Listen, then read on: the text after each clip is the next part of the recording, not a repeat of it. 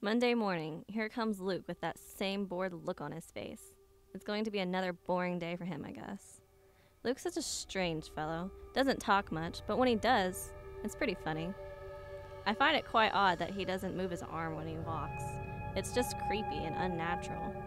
Another thing is his sideburns. They're just god-awful. I mean, is he trying to be like Elvis?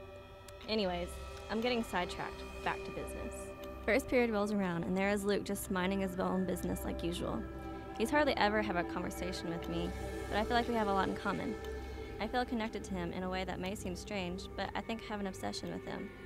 I've been following Luke around since freshman year of high school.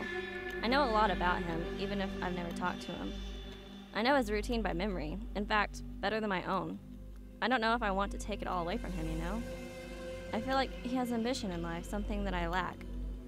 He wants to be a doctor, but I just don't know why.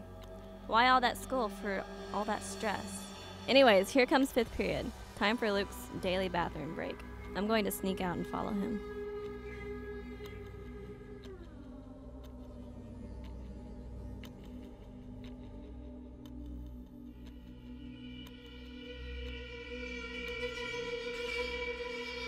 He opens the door and suspects nothing, not even a glance over the shoulder.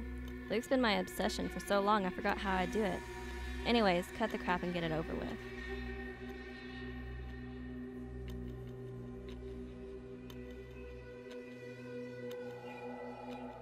Just like I planned, it's quite thrilling. In fact, I kind of enjoyed it. Goodbye, Luke.